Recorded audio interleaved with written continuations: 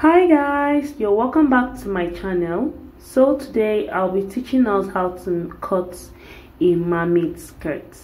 So this is a basic mermaid skirt pattern. There are other types of mermaid skirts: mermaid with goddess, mermaid with extended train at the back, but this is just basic mermaid skirt, and this is the front, and also this is the back pattern here. Okay, so let's get started. Now for this tutorial I'll be scaling down the pattern. What I mean by scaling down, I won't be using my original measurements. This is like a smaller version. Okay, so my pattern paper is on fold, and we're starting with the front pattern. So the first step is to draw your waistline. Okay, now the folded part is the center front. Now you're going to draw your waistline like so. Then the next line to draw is your hip line.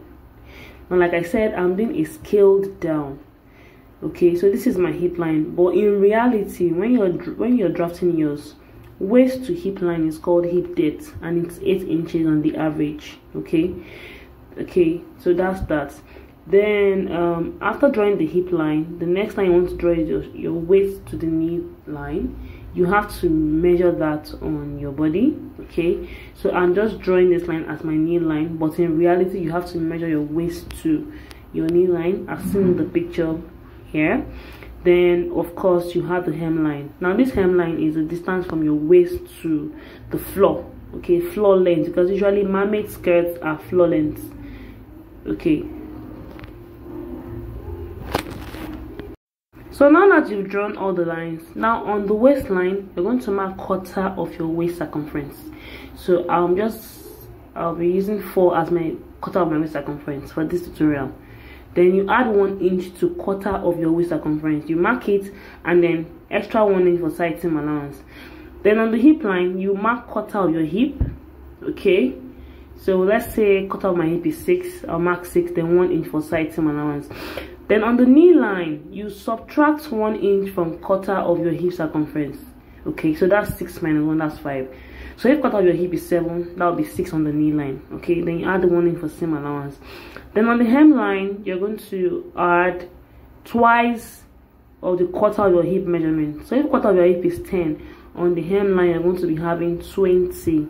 If it's too full, you can make it to be 1 times 1.5. okay, so instead of 20 to now be 15. Okay, now you're going to connect all the points together with the seam allowance too.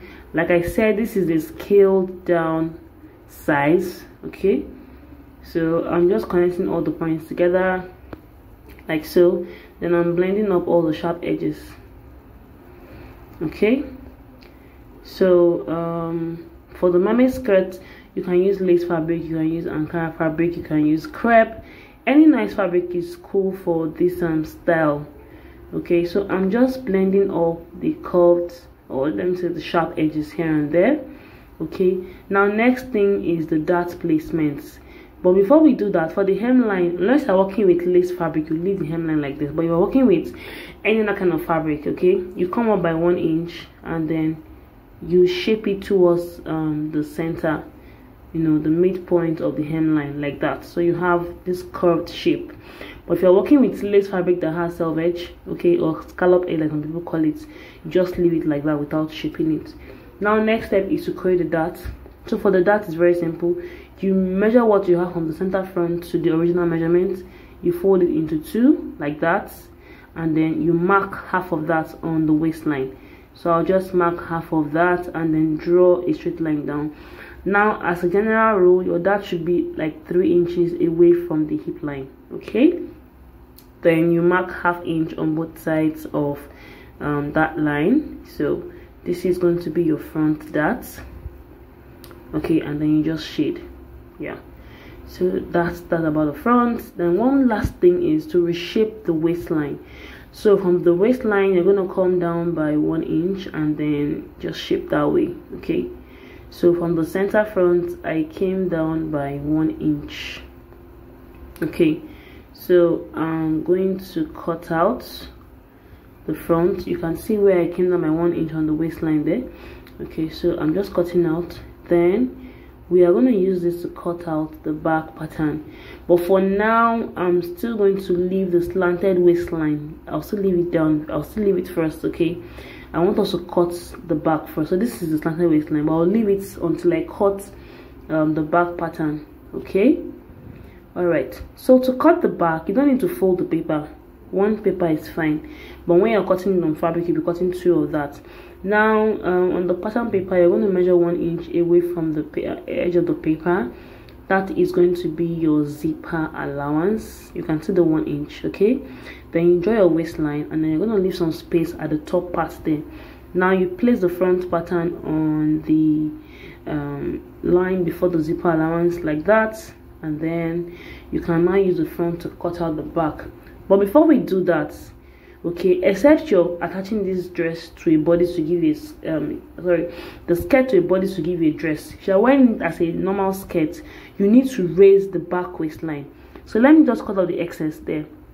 So I still have my original waistline before the slanted waistline. I will now place this on the waistline I want to use for the back pattern, like this, okay? So if you're wearing it as a regular skirt, from the waistline there on the center back where you have the zipper, you come up by at least 1 inch. If the person is really, you know, a plus size with big bum, you can do as much as 2 inches for those with big bum. So this way your skirts will not appear shorter at the back. So I'm just going to connect this back to the center, to the side, I beg your pardon. So basically it's just the center back that we raised up. The sides are still the same, okay? Now if you're attaching this to a dress, you can always reshape the center back line. So I'll just trace the hip line like so, okay? And then I'm going to mark the hip line too on the back like that. Then I'm going to draw. I'm drawing my hip line. Okay, so assuming you're attaching this to a dress, okay, you have to reshape the center back line, okay? So you have to reshape the center back line, okay, by going in on the waistline by 1 inch, okay?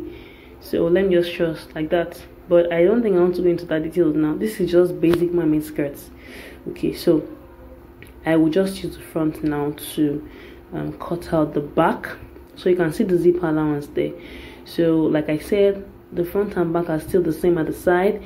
It's just the center back that is a little bit longer, so that covers for, you know, your waistline. And then when you sit down, you know, you're not pulling your skirt trying to cover your panties. Yeah, that's the basic function of raising the back waistline. Okay, so now I will be cutting out the back. Okay, so yeah, let me cut out.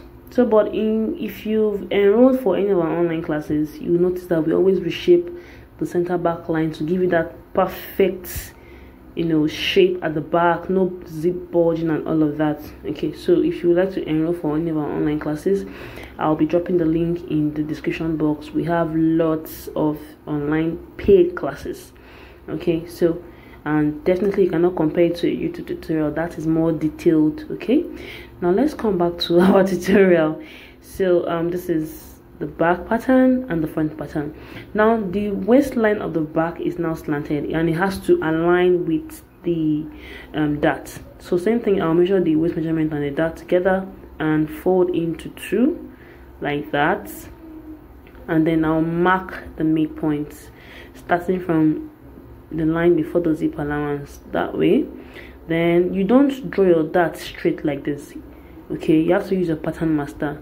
The pattern master has like a set square. It helps you draw a perfect line even if, you know, and it's perpendicular. So you can see now I'm going to draw my dart line, okay? And then for the back, it should stop at least 2 inches before the hip line, okay, to insert the hip line. Yeah, so I'll mark my ½ inch on both sides to create the dart lines, and then I'm just going to connect like this. So you can see that it's super easy, very easy. So this is the back, and then the front. You can see that the back that is slightly slanted. So this is the green line, and I'm cutting 2 of this for the back piece, and my front is cut on fold. Now I'm going to trim off the excess on the front to have the slanted waistline on the front, so the front waistline is reduced while the back waistline is raised up. Okay, so let me open up the front pattern. This is what you're going to be having, like so, and the back. So let me place front and back together.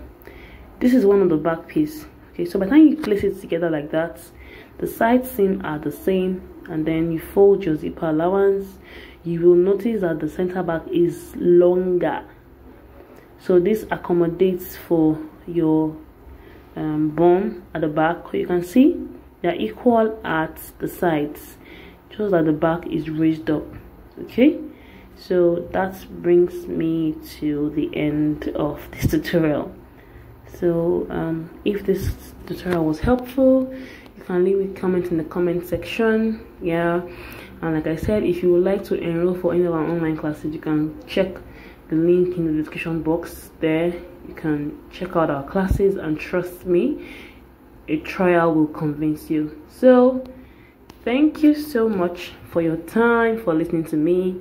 Do not forget to subscribe to our channel, give this video a thumbs up, and share with your loved ones. Thank you so much. Bye.